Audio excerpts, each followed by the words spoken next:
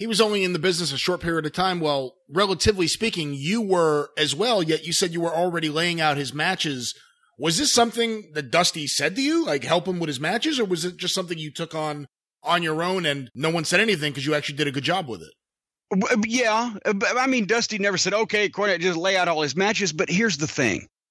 And I mean, they knew I'd been doing a lot of the same thing with the Midnight Express matches because, as I've talked about before, and everybody's talked about, the job guys were not always the most experienced or smoothest workers that we got either on Crockett's TVs or on the Atlanta TV or whatever.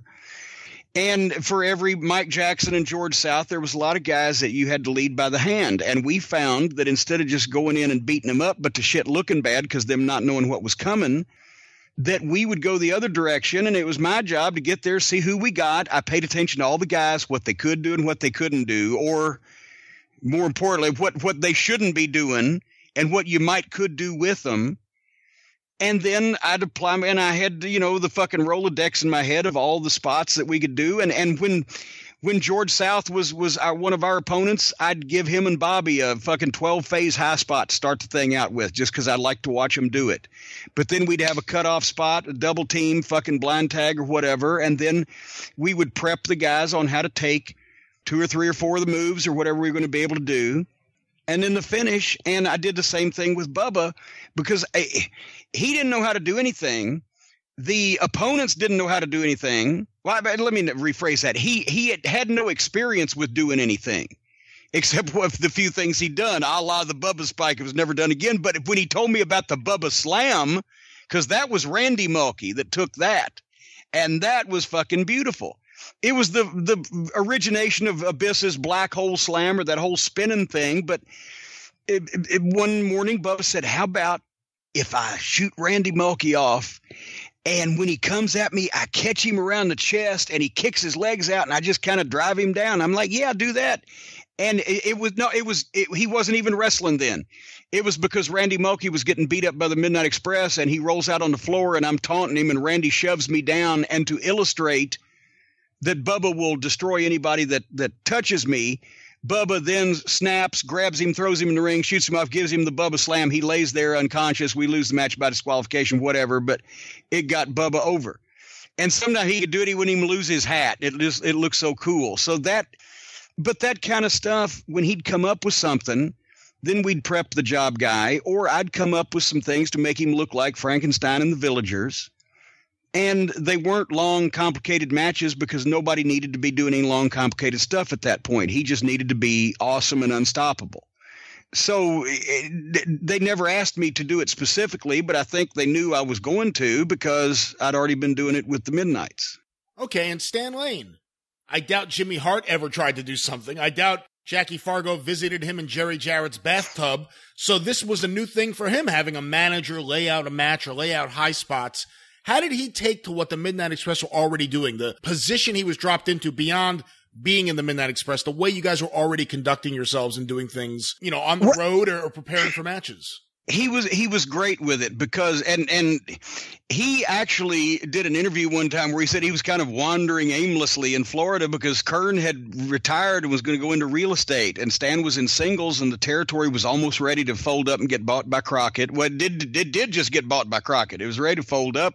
Stan was making like $300 a week, and so all of a sudden he gets a chance to be half of the hottest tag team in the country again. And he knew me and Bobby and who can not like Bobby, but he knew us from Memphis, and we'd worked together before all that time. So he was excited and anxious to not only to be a part of it, but to, at first he needed to learn what we were doing, and then he wanted to get some of his own stuff in, but he donated some Fabs jackets and, et cetera. So there was no problem at all. He was happy to get spot, and we all got along from the start. And as far as he wouldn't have looked to Jimmy Hart to lay out his matches, but Jimmy Hart was not a guy that laid out matches or finishes, especially at least at the time when he worked with Stan. But since he knew that I had the book, for one thing, I had a book of every finish we'd ever done. So he's like, okay, who am I to say, well, let me come up with this. although he had input based on his different way of doing things. And then we all three started coming up with our own shit. So as gradually we left some of, the stuff we'd done with Dennis behind. But he, and also it was actually a relief to the boys when we'd go to a show where either Dusty wasn't there or he just sent word midnight over. And then, okay, well, what do we want to do? Well, then I would just say, hey, how about what we did in Indianapolis, or how about what we did in Des Moines, or let's just slip this over like this or whatever. So they just started listening to me because I remembered all the shit that we were told to do in the past and could bring it up when it was necessary, or maybe twist it a little on my own. So it was something else they didn't have to do. But the one time in Greensboro when we had done a finish with the Road Warriors, and then we had a match with like the Fantastics or Rock and Roll or whatever, and Dusty told to do the same. It was one of those 2 referee finishes, do the same finish. And I went to him, I said, Dream, because it very, humbly, like, just calling your attention to this, sir. We did that here last month. He said, that's okay, kid. It was with different people. Which was actually probably on the quality control on those once in a lifetime finishes that were happening 3 or 4 times a year in the buildings probably should have been a little stricter. Yeah. On Dusty's part. To fast forward a little bit ahead to 88, when Dusty comes to you and says, are you okay with me bringing in Paulie and the Midnight Express, the original Midnight Express, and whether your blessing was needed or not, he at least went to you. No, it was the other way around. Because Dusty at that point did not give a shit whether he ever saw the original Midnight Express or not. They were not even on his radar. He was not watching Vern's TV or whatever the fuck. I was one desperate for somebody for us to work with after Tully and Arn left and those big fucking checks that we'd been getting evaporated. And we had to do something. And it was my idea to bring them that I pitched to Dusty, but Dusty made sure to tell me and Bobby that, all right, I won't bring Dennis in unless you guys say so, because he ran out on us before. And we said, no, because I'd already talked to Paul E., right, and then got assurances that everybody wanted to come. And I said, no, we want you to do this for us because we need somebody to work with and this thing can be good. And that's why he did it.